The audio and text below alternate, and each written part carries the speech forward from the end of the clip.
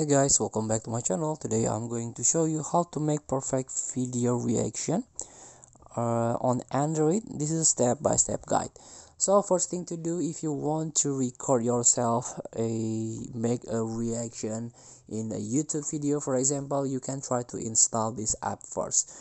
So screen recorder, I recommend you to install this AZ recorder. This is easy to use, friendly user.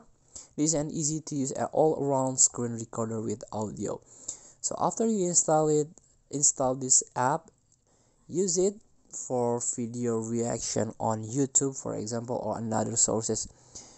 So after that, save the record and then save the video that you made a reaction. After you download two video, you can combine it. You can edit, use InShot app.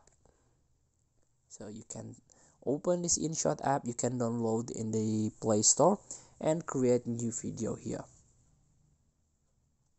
So this is the video. You can use the canvas first, YouTube thumbnail, or YouTube this one YouTube thumbnail. So you can try to adjust the position of the video and try to check.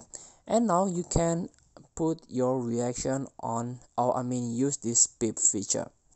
So you can use your video reaction. This is for example.